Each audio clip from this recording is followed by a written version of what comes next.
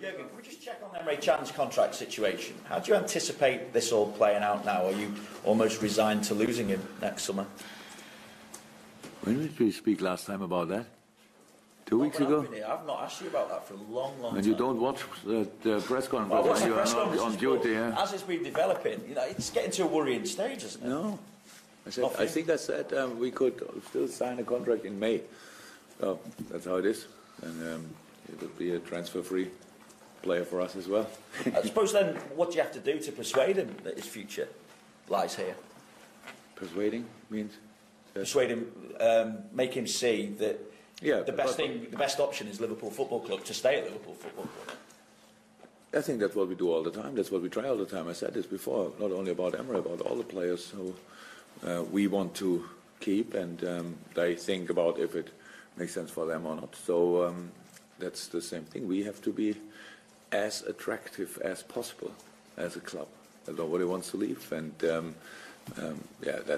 that didn't change since we spoke last time in the press conference about it. We have spoken a lot of times about Mo Salah, but as he's facing one of his former clubs this weekend and facing Chelsea for the first time as well, do you see a player with a point to prove, and what is it about him that has enabled him to develop the way he has since that disappointing time he had at Chelsea? Disappointing time? I really can't get it. It's he was very young in a very strong team, and it didn't come through. That happens very often. Another player with a similar situation is Kevin De Bruyne. So, doing not too bad for City now, and things. Common thing there, though, is Chelsea. Yeah, obviously it was difficult in these times to come in the team. They had already a fantastic offensive, especially offensive team, and so they were successful in these times. So that's nobody is to blame for that, and for sure not Mo. And he took the next chance. He went on loan to Fiorentina, I think, made then the transfer to Rome, and then came to Liverpool. That's an interesting way, and he improved a lot for sure, especially physical-wise. So he was always a very good player. I said a few times, I saw him first time at Basel. He was already quick, but that's meanwhile long ago, and I don't think he has to prove something. I don't think that he sees it like that, because it's a completely normal situation. As a young boy, you go there and you can come through it. You try to do it in a different way. He did it, and at the end he succeeded. So he is at Liverpool. If he would have played better at Chelsea, or already better at Chelsea, we would not have him probably in this moment. So I'm happy about the situation. And what have you had to say to the players after the second half on Tuesday night? We said, do you have to lift them again? I'm not sure I would to lift him. We are not sorry in the kindergarten where we have to live for everything. We have to talk about the things. So yes, we made mistakes. Yes, we were passive. That's what I said already after the game. In a lot of situations, we were too deep as a group. We didn't play football anymore. That's all true. But it still could have. The performance over 90 minutes with the 45 minutes in the first half, where I was already not that happy in the beginning about our football playing. As we scored goals, we could have scored the fourth one after fantastic play. But that's how it is with games. And in the end, the result is only one information. All the other things are we have much more information from a game, and so we made the analysis, but that's already a go. It will be a different game against Chelsea, and especially it will be at Anfield. And if we can create a special atmosphere, then I would say it would help us as well. And that's it. Jurgen, last season Chelsea ran away with the Premier League title. What have you made of the champions this season? Very good. Still, maybe they lost. I would say two very decisive player, at least with Matic and Costa and Diego Costa, and that's the situation. You always have to then make a step, not back but aside, and try to develop the game. Everybody who thinks about playing Chelsea last year, it was tuned side. Everything worked in pretty much all the games, defended really well, and then they didn't need a lot of chances to win the games. It was then Hazard and Costa who made very often good decisions, and if they didn't do it, then Pedro was there or Willian was there. So they, apart from two players, they have still the same team, but it's really difficult in this league to play the same season. Like you did it before, even especially when you lose players. And, but they're in the position probably they would have expected they are. You cannot. Nobody has influence on a situation of situation of Man City. So they are flying, and so nobody can could so far cope with them. But I think it's still a fantastic football team, 100%. You said after the Sevilla game that your players don't have a problem with their mentality. Where are the issues, if you think there are any? What needs to be addressed? Do some of the players need to become more ruthless, do you think? I don't get the meaning of ruthless 100%, so I know what it means somehow. But it's a kind of experience. We were not that often in an international game in a situation like this, with the knowledge that with a win we are already through in the group. So it's for human beings it's quite normal to try to defend it somehow, but we've defended it in the wrong way. That's how it is. But we can. I don't think it's even your job to make it like this and like that, and it's very good and it's very bad and stuff like this. So we had a lot of signs for a really good mentality, and now we have a sign for not a good mentality. What's true now? So and I know the boys better than you do, and I know that they really want it, but they've chosen the wrong tools. That's easy as that, and that was the situation, and we couldn't change it until the 3-2. Then we could change it. And, you saw the goals, how we conceded them. That was quite special. But it was not it was not a single player. Yes, in the end, the penalty was Alberto, of course, and with the free kick it was Alberto. But it was not like that. It was where we had the situation, why we had the situation, why we did play the back pass in the penalty situation. We played other back passes. We had the ball around the third goal again, and it was between two players of us. One reacted quicker, and we shoot the ball to Betis, Sevilla, but we didn't do that, so they could score, they could shoot, corner kick, and next goal.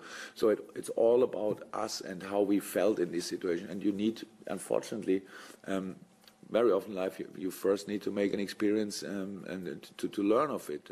But of course, we knew before how it will work, but obviously we couldn't do it in this game. That doesn't mean anything else.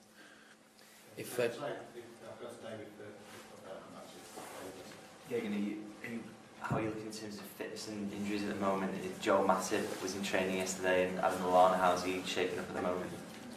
Yeah, Adam is on its way, no doubt about that. We have to see how we handle this now in the next few days and weeks.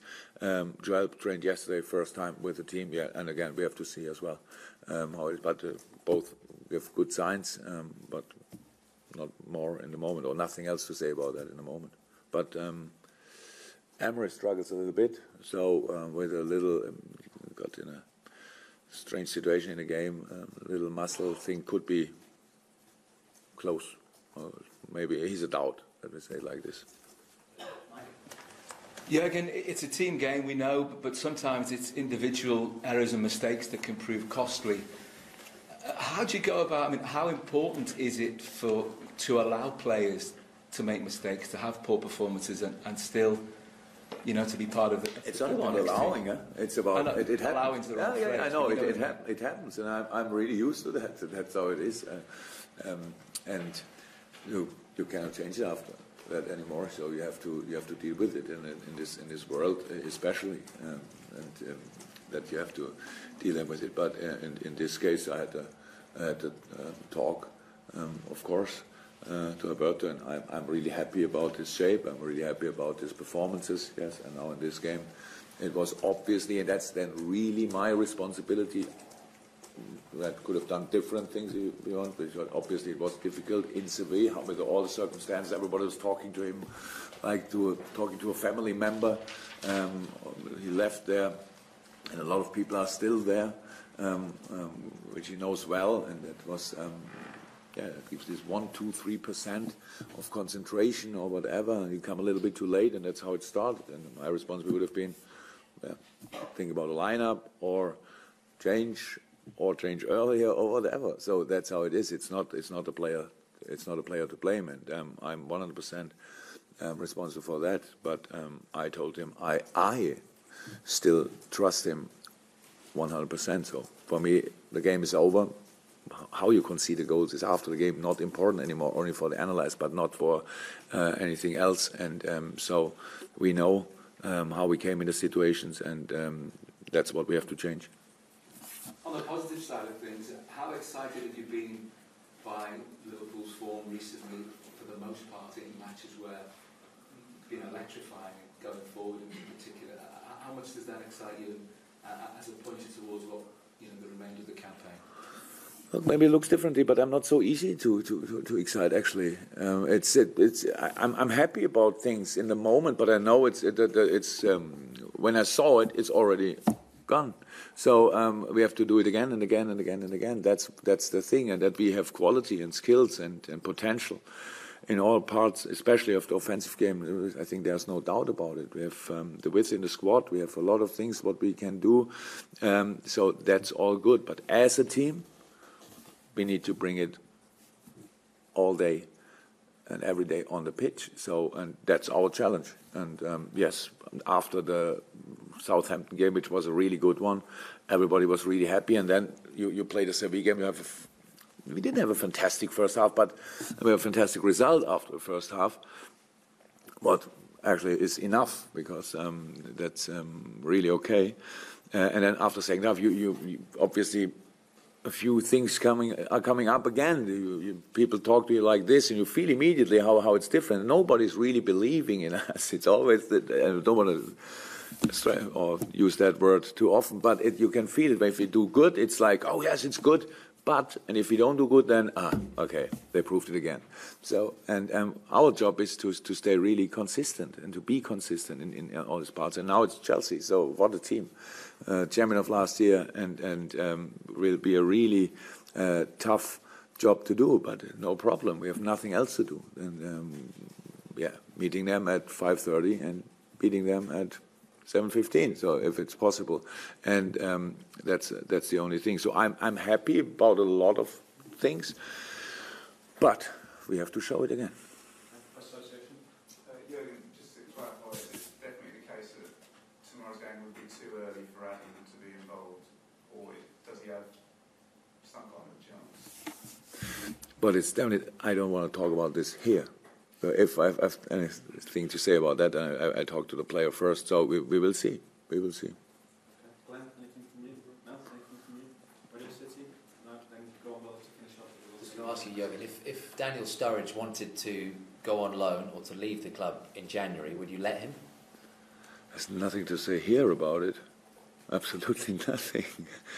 But come on, let's play it. So I say now, a definite no in this world of football. Funny enough, or I say now yes, he could go. That would be funny as well. So it's a question where you cannot really expect an answer. If he wanted to play more, he wanted to leave, would you? That's normal. That's normal that he wants to play more. Everybody, each player wants to play more. So there's no difference to all the other players. Okay, thanks, guys. Thanks very much. Welcome.